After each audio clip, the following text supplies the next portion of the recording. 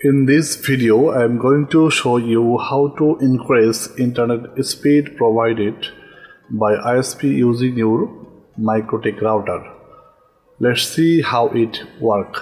First of all, open your Winbox. I'm opening my Mikrotik. Then go to IP and click on Firewall. From here, click on plus icon, then click change forward and protocol TCP IP6, select it, and destination port, click this option and type here 53. I'm going to port 53 port number, and then go to action. From this list, select Fasttrack connection, then apply.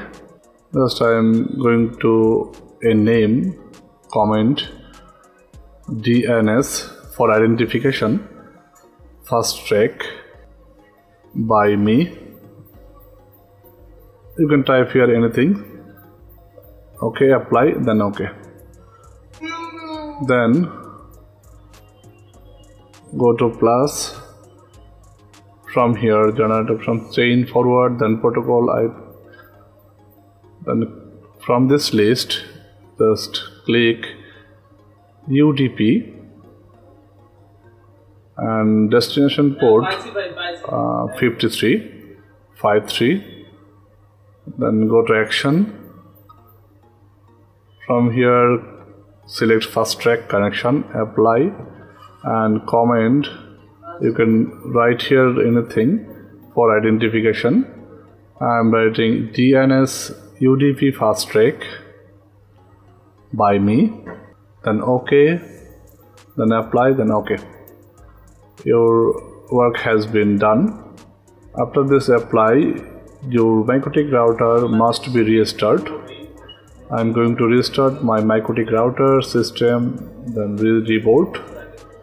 Click on it, and yes, I am rebooting my Mikrotik router.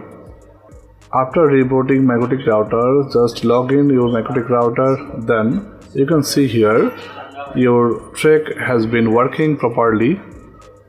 Beat and bytes is working. You can hear this. Fasttrack has been working. That means your internet speed has been increases.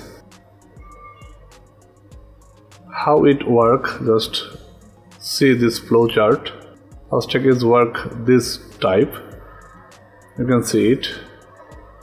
Fasttrack direct hit in internet, no gateway, just regular traffic using gateway, connecting, tracking, IP accounting, queues and firewall. After this tracking, you can get internet. For this reason, Fasttrack is work direct internet, client to internet. I hope this video helpful to you. After applying your Mikrotik router, you can see your internet speed has been increases. Thanks for watching.